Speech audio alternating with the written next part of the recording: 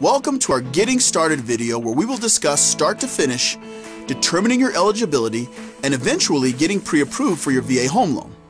Follow along as we explain the pre-approval process, including how to obtain your Certificate of Eligibility or COE.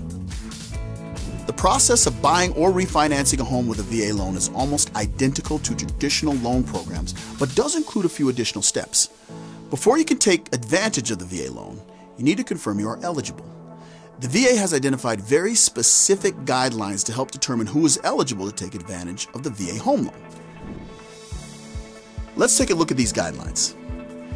Anybody who has served in the Army, Navy, Air Force, Marine Corps, Coast Guard, or Space Force between September 15, 1940 and present day may be eligible for a VA loan. If you served during wartime, you only need to have served for 90 consecutive days to be eligible, and if you served during peacetime within those dates, you may be eligible if you served at least 180 days consecutively. If you served in the Reserves or National Guard, you may also qualify, but you must have completed at least 6 years honorably, as well as received the minimum number of points during that time. Likewise, if you are activated on Title 10 or Title 32 orders for at least consecutively 90 days, you may also qualify. Military spouses also qualify. The two main ways to qualify as a military spouse are if you are an unremarried spouse of a veteran who died during service and who passed from a service-connected disability, or you are the spouse of a military member who is currently a prisoner of war or missing in action. One of the questions many veteran home buyers ask lenders and realtors when beginning the home buying process is, how much can I get with the VA loan before I need to have a down payment?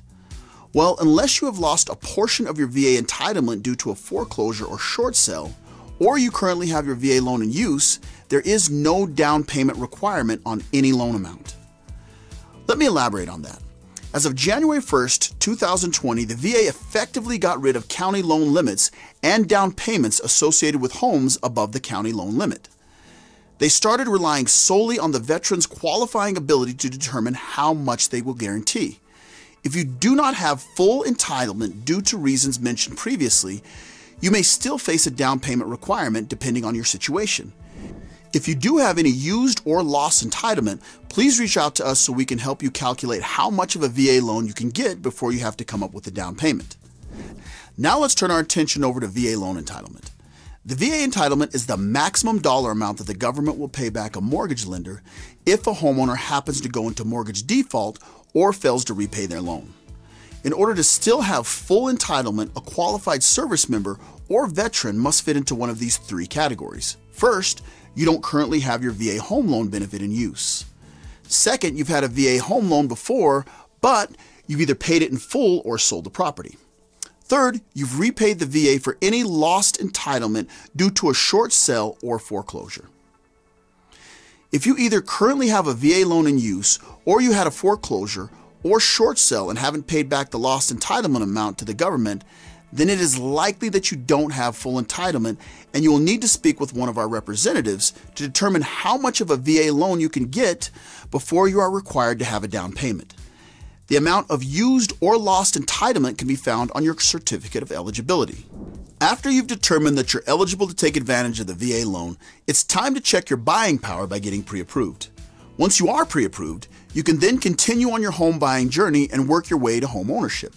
Sometimes you may hear the term pre-qualify when starting your home buying journey. It's important to know that while a pre-qualification can be useful at the early stages of buying a home, it is actually different from getting pre-approved. So what's the difference between the two? A pre-qualification simply refers to an estimate given by a lender based on verbal information provided by you, the borrower. As you can imagine, it's hard to lend out or commit to hundreds of thousands of dollars without a further evaluation. Pre-approvals are that more in-depth evaluation. Your lender will review your income, assets, credit, and other financial documents pertinent to your situation.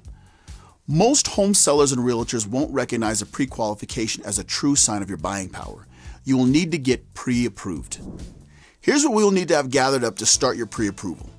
A government-issued ID like a driver's license or passport. 2 most recent federal and state tax returns. Proof of income, which can often be shown through recent pay stubs, W-2s and/or 1099s. proof of assets including bank statements and any applicable retirement or investment accounts like a 401k or TSP, a credit report which will likely be pulled by your lender to get an accurate understanding of your monthly liabilities, and finally, a verification of your most recent 12 to 24 months of housing payment. Additional documents may include divorce papers, bankruptcy filings, as well as any other documentation revolving around your financial profile. Finally, let's talk about one of the most important documents your bank or lender will need for pre-approval: your Certificate of Eligibility, most often referred to as your COE. This document comes directly from the VA and is proof that a potential borrower meets eligibility requirements for a VA loan. In order to apply for your COE, you will need one of the following documents: a statement of service from your commanding officer if you are still active, a copy of your DD-214 if you are not still active, or a copy of your retirement point statement if you are or were a member of the Reserves or National Guard. The VA's website or a VA-approved lender, like MHS Lending, is your best service in determining what you need. You can apply for your COE yourself by going to your eBenefits portal or by providing your lender a copy of the documents mentioned previously, and he or she will order it for you. Well, that concludes this video.